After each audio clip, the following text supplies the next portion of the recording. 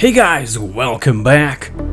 In mid-1997 I upgraded from my factory IBM 486 DOS PC to a custom-made AMD K6 paired with a pretty standard S3 Verge graphics card. Soon I realized that I was missing something that would breathe life and immense power into the 3D gaming scene on this particular platform. This is my story.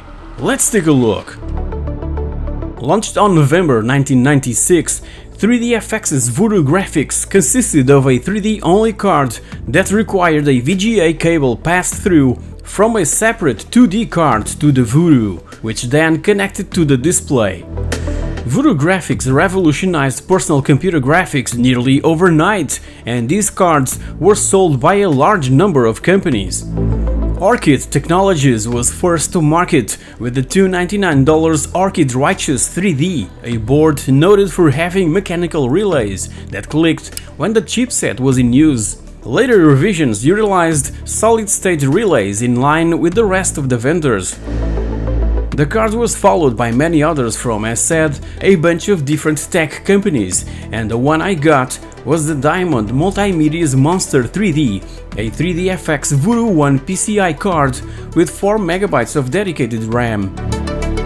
Along with the card came bundled a pretty good selection of games, from where I must highlight Formula 1 developed by Bizarre Creations and published by Psygnosis that blew my mind the first time I played it with my brand new Voodoo card.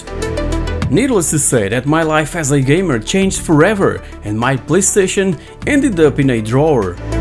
That apparently simple card took my gaming experience to a whole new level. Having a specialized 3D API was arguably both the highlight and the downfall for 3dfx. The Glide API combined with Voodoo hardware truly enhanced the gaming experience, and during the short few years that Glide reigned supreme, several games based its 3D implementation solely in this proprietary API. So, and with that in mind, let me showcase and talk about a few of my favorite games that used Glide back in late 90s.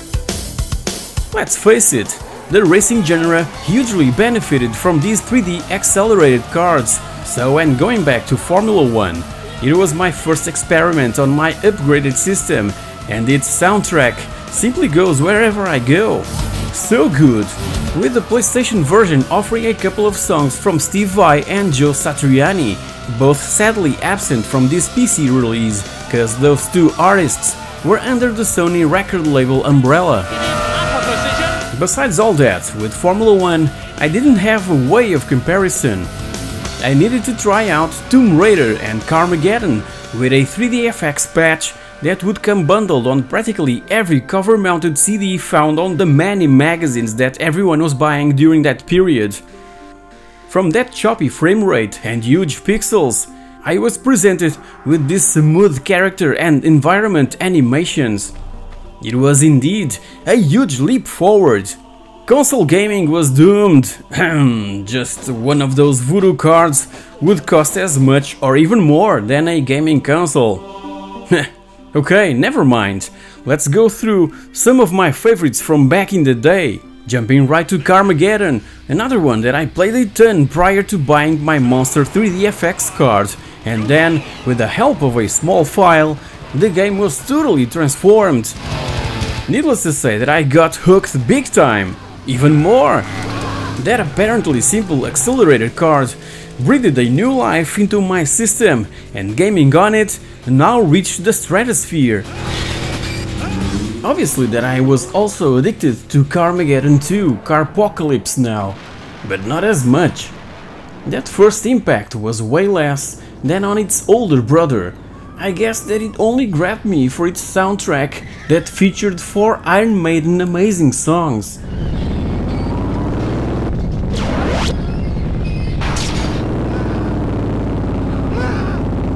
Strangely enough, that simple card was responsible for my return to the one-on-one fighting genre with Mortal Kombat 4. To my eyes, it was a totally different experience. It was the first in the series to use 3D graphics and was the last one to have an arcade release.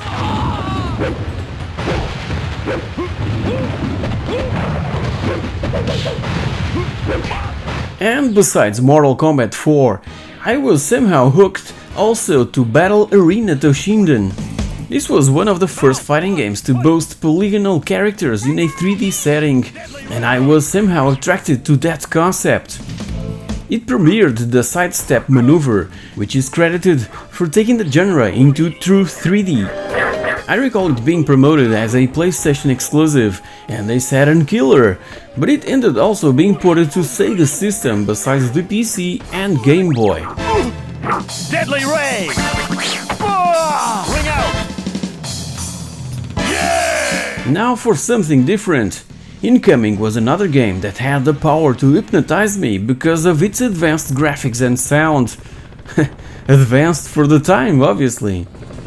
The objective was simple: to stop an alien invasion. For that, we have a number of vehicles available, armed with primary and eventually secondary weapons. 3 game modes are present, being the campaign mode the more interesting to play. It wasn't that much of a game, to be honest, but as said, the visual and audio effects were what really grabbed me, and many of you, I'm sure.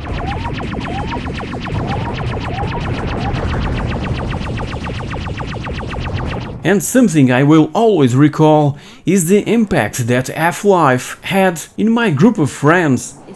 We would talk, discuss and share stuff between us related with the game that everything else was irrelevant. And I believe that every single one of you played it, so let's move on.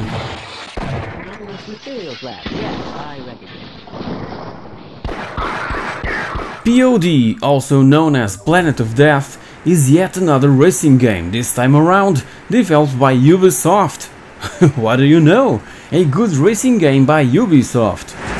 This one is set in a distant future and on one of Jupiter's moons that witnessed a mining accident that unleashed a deadly fungus. To escape, we have to race other survivors in a series of tournaments. The winner gets the chance to get out of there, leaving the defeated opponents to die. What a plot! Curiously, the very first version of POD came bundled as a OEM version with computers using Intel Pentium or Pentium 2 MMX processors and did not support 3DFX cards. A later version was released that featured more tracks and cars, and finally support for the 3DFX Voodoo 1 chipset, along with network play, with patches coming later for the Voodoo 2 and non-3DFX chipsets via Direct3D.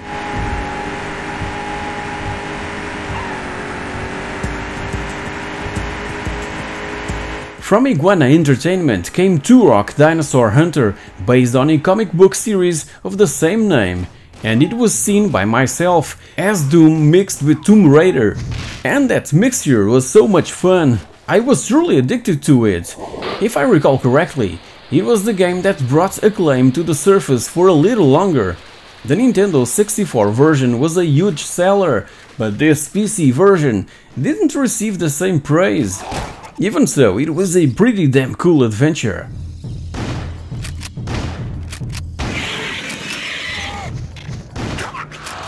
I don't know about you, but I will always relate Ultimate Race Pro with Power VR boards and not 3DFXs. It was a basic racer, but incredibly fun to play. I just can't explain it. It's a weird sensation. It's a sort of evolution from what we had with Daytona USA at the arcades, but now at home and with a million times better sensation of accomplishment, whatever that means. It's hard to comprehend, but that's how I felt back then.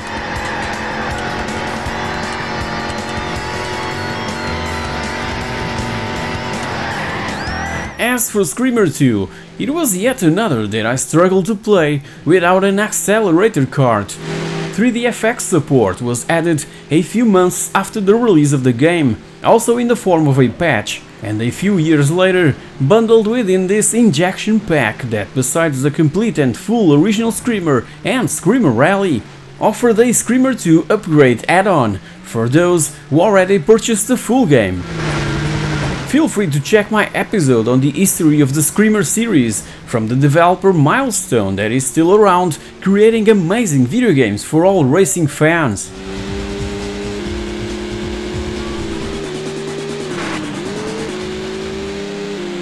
Now and after the very first Moto Racer, I simply had to put my hands on Moto Racer 2.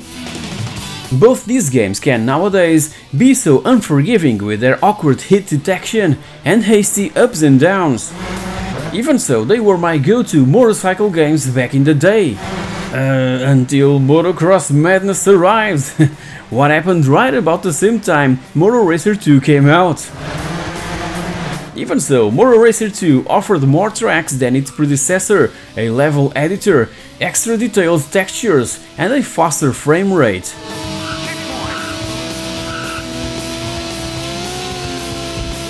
Oh, I almost forgot about Redline Racer. Oh man, the hours spent on this one. So, and along with Moto Racer, this was another of my go-to motorcycle games back in the day. And you know what? It was developed by Criterion Games, yeah, that's right! The guys later responsible for the hugely acclaimed Burnout series. I could go on and on and on, but you guys have other stuff to watch and to do, so I'll leave it here. But if you wanna see more PC related stuff back from late 90s and early 2000s, give me an heads up down in the comments section below or simply browse the channel. If you've enjoyed this video, consider supporting the channel monetarily through Patreon at patreon.com/itsaPIXELthing or using the thanks button below.